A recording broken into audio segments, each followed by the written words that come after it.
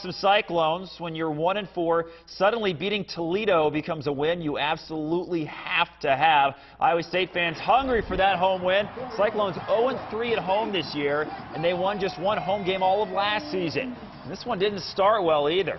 Cyclones in the first half could simply not finish off drives. A lot of incompletions, couldn't cash in. They did get 3 cold net and field goals. Toledo's rushing attack did do its job. Terry Swanson's touchdown had the Rockets up 10-6. Cyclones at the break found themselves down to Toledo 13-9.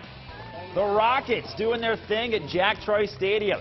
Finally, Iowa State turned it on. Sam Richardson to Tad Ekby. Great catch in the end zone, a 23-yard touchdown, and it gave Iowa State a 16-13 lead. Toledo came back. The game was tied 23-all in the fourth. Check out E.J. Bibbs.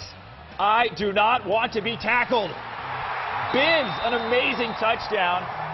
Richardson had 3 touchdowns in the second half, a career-high 351 yards. Iced it with his touchdown to Alan Lazard, and the Cyclones get that home win, 37-30. Tony Siemens says this one felt pretty good. The homecoming fans are happy tonight. The Cyclones get their first home win of the season thanks to a record-setting performance by quarterback Sam Richardson. Richardson certainly had a busy day. He threw for 351 yards and had a record-breaking 37 completions in the win. It's an awesome accomplishment. But with throwing the ball 53 times, I feel like you got to get 37 completions. Made a lot of plays. Yeah, made a lot of plays with his feet, with his arm. But he had some help through the air thanks to some great performances by receivers Tad Ekby and Alan Lazard. And let's not forget about the ridiculous tackle-shrugging touchdown by E.J. Bibbs. He's a man, is what it showed me, and that's what I told him when he came off the field.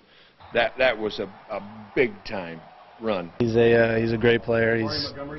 He's a guy that he's going to make those plays, and we got those guys all over the field. So continue to try to exploit those guys and put them in those man-to-man coverages where they're going to make people miss. After the game, the Cyclones say they're happy to grab a home win, but they're still a 2-4 team, and work needs to be done. We're not pleased to be 2-4, but I'm pleased with the fight that continues to come out of our guys. They showed great perseverance in the second half to come out with the energy that they did to win this football game. In Ames, Tony Seaman, KCCI, Iowa Sports Leader.